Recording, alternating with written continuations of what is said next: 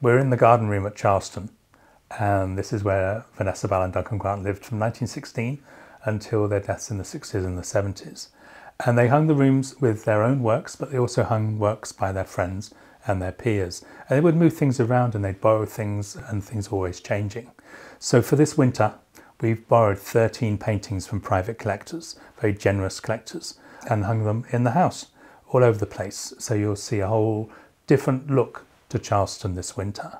This work is a particularly interesting one. This is a painting by Roger Fry of E.M. Forster, painted in 1911. And E.M. Forster was sort of on the cusp of his great success. He just had Howard's End published the year before. So you see elements of works by Cézanne creeping into his style, that he's exploring and experimenting with how he's representing his friend.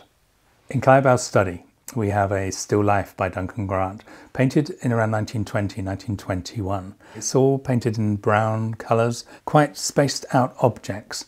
And it's almost like he's moving away from those post-impressionist paintings, the sort of full of colour, full of sort of voluptuous shapes, into something more sombre. And it's that kind of part of the return to order after the end of the First World War. It used to hang in the room in Clive Bell's study in the 1970s when Duncan Grant was living here, and it's wonderful to have it returning back from its private collection in the USA.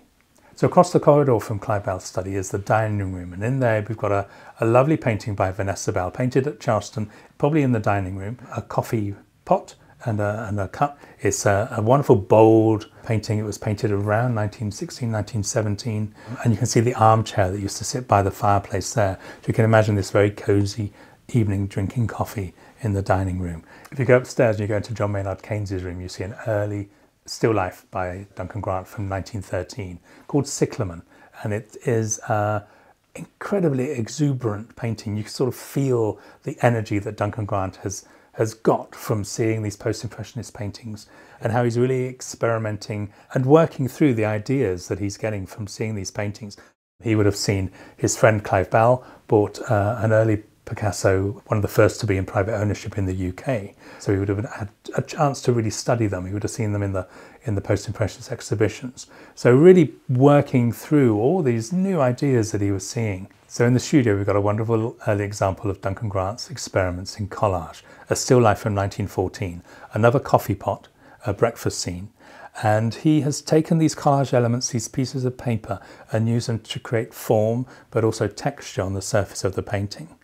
And this is very exciting to have this very rare piece at Charleston for the winter. So these 13 works on display at Charleston until March 2022.